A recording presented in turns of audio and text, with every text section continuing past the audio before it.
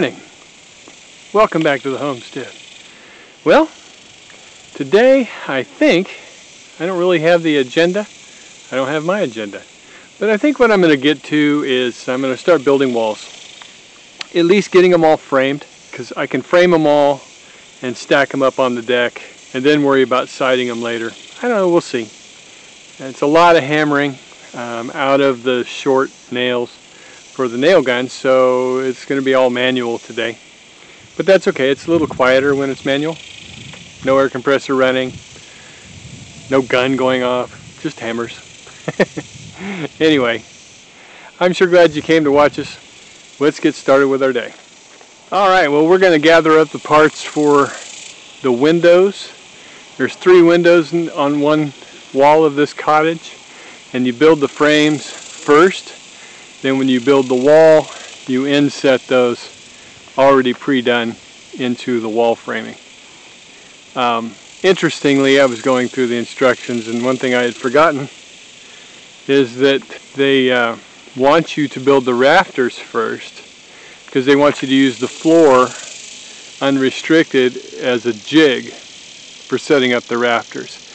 I'm not going to do that because we can build the rafters later. Besides that material happens to be kind of buried right now, but all the framing for the walls and windows and that kind of stuff is should be accessible. So I'm going to gather what I need up to build those 3 window frames. We'll see how I'm doing after that. I've had a problem with my legs cramping up. Started last night, and it's still kind of affecting me this morning. So let's get on these 3 window frames and see how it is, and everything's good, then maybe we'll build some walls. Or maybe we'll move on to putting up chicken wire or something for the cat aviary. I don't know, something. Anyway, for the moment though, we're going to build those 3 window frames, so I need to gather those materials up.